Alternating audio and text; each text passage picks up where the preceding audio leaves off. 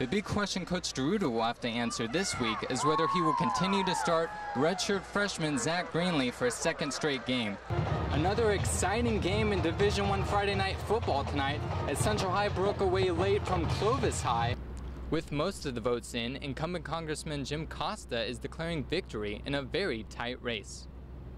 And for tonight's game, it's no different in this heavy hitter matchup as the 5-1 San Joaquin Memorial Panthers visit the 6-0 Madera Coyotes.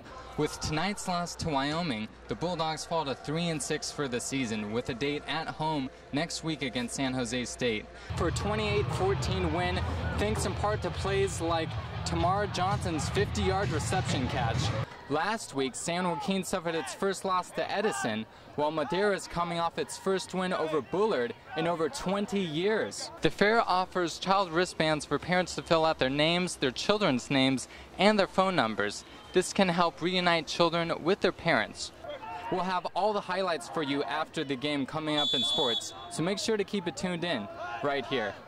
This Halloween, you can be a Teenage Mutant Ninja Turtle, cowabunga dude, pizza, or a Cat in the Hat.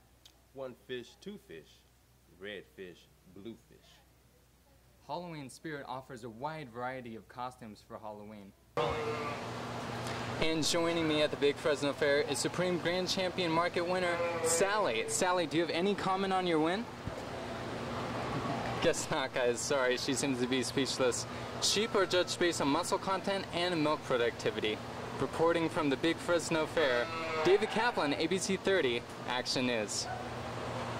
The Coyotes looking to stay perfect on the season, but San Joaquin Memorial had other plans. Memorial uses the old pooch kick to start the game. It's mishandled.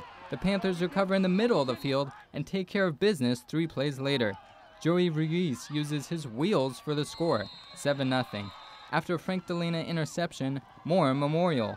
Michael Alvarez runs for the TD to make it 14-0 in the first. Then the Madera offense finally puts together a scoring drive, the big play finally coming from Fresno State baseball commit Alec Gamboa, who puts on the moves.